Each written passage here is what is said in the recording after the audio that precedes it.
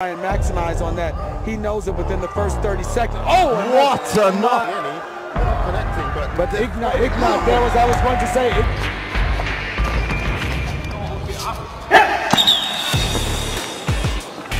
Kung Fu, an ancient and revered martial art with deep cultural roots in China, has long been admired for its complexity, elegance, and effectiveness. Despite its widespread popularity and significant historical influence, Kung Fu has not yet been included as an official sport in the Olympics.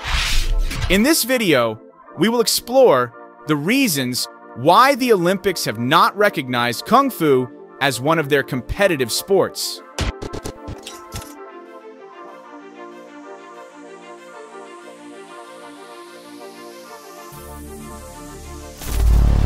One of the main reasons is its similarity to existing Olympic sports.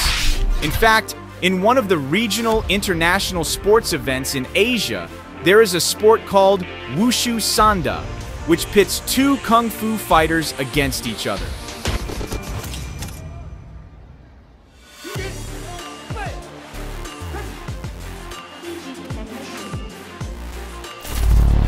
The footwork, stances, and agility of these fighters strongly embody the power of Kung Fu in a fluid motion.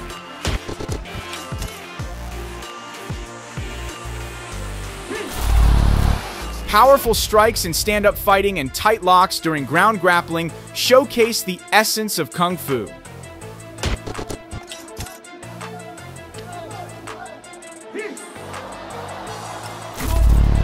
From these matches, we can see that Wushu Sanda shares similarities with kickboxing, taekwondo, and judo.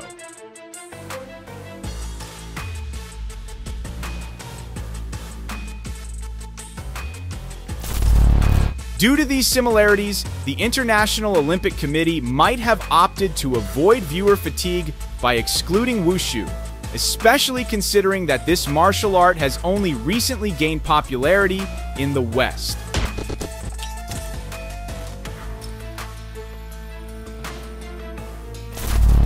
Following that, the second reason is that the Olympic program is already filled with a wide array of sports, and there may be a desire to limit the number of events.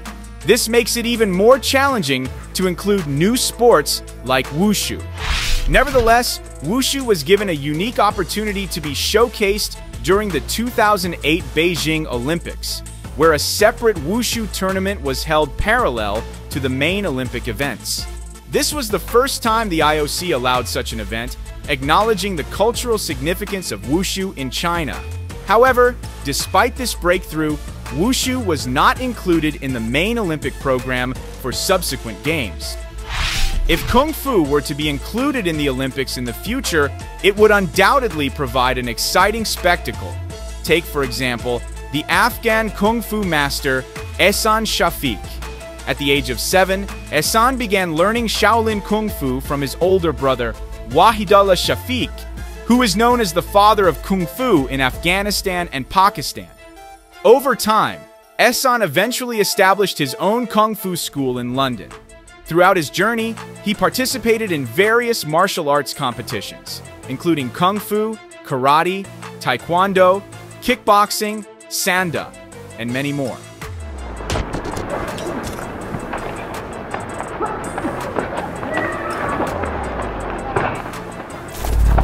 One of his most memorable fights was when he faced a taekwondo fighter named Najib.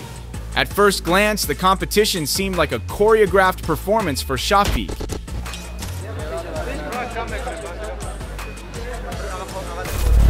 Just watch how he opens the duel with a powerful sweep that sends his opponent to the ground. Or when Shafiq delivers a kick while avoiding an unexpected attack like this.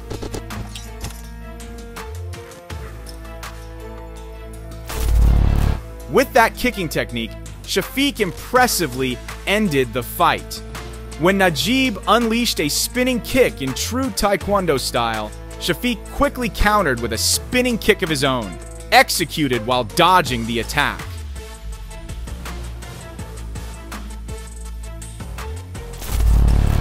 Shafiq has also demonstrated equally astonishing techniques in his encounters with other Taekwondo fighters. He begins with a high leap, and then, unexpectedly, this Kung Fu master attacks by using both of his feet in a move that almost clamps down on his opponent's head. Shafiq even finishes off his opponent by executing this technique from an even more challenging position, showcasing his exceptional skill and agility.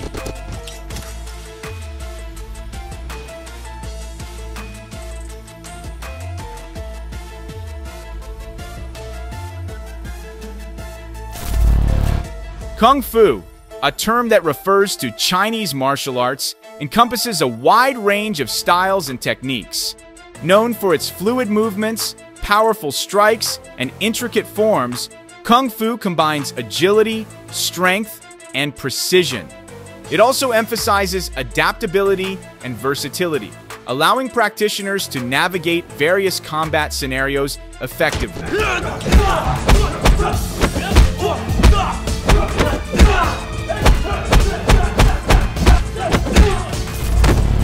If Kung Fu were to be included in the Olympics and allowed to compete against other martial arts styles, it would undoubtedly create a thrilling competition. Take, for example, a match between Kung Fu and Taekwondo.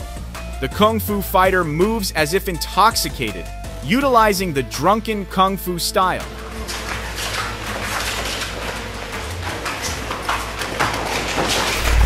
Meanwhile, the Taekwondo fighter sticks to his aggressive and full contact approach.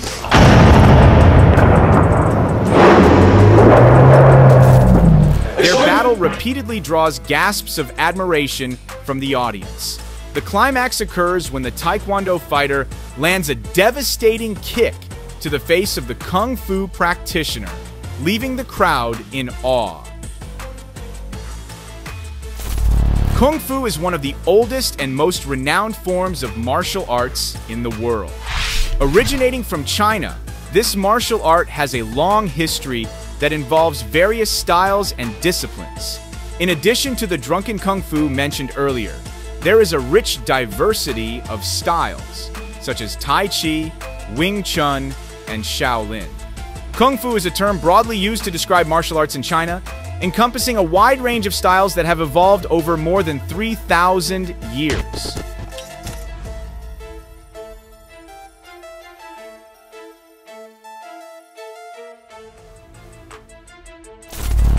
Each style of Kung Fu has its own distinct characteristics, reflecting the unique culture, environment, and philosophy of its region of origin. These styles range from those emphasizing strength and endurance to those focusing on flexibility and speed. Kung Fu offers a broad spectrum of martial arts techniques and strategies. Bruce Lee is not one of them.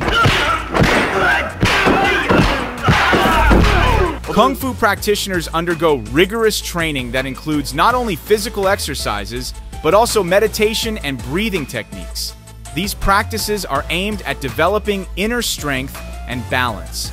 Various styles within Kung Fu, such as Shaolin, Wushu, and Tai Chi, each possess unique movements, forms, and weapons, making Kung Fu a comprehensive system of self-defense.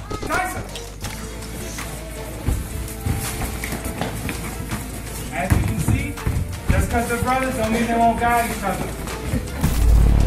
Kung Fu, with its various styles, continues to adapt and evolve to meet the needs of the times. This martial art offers a unique approach to self-defense, embodying the deep cultural and philosophical values of ancient China. Its influence on the world of modern martial arts is undeniable, as evidenced by the many fighters who have backgrounds in this discipline.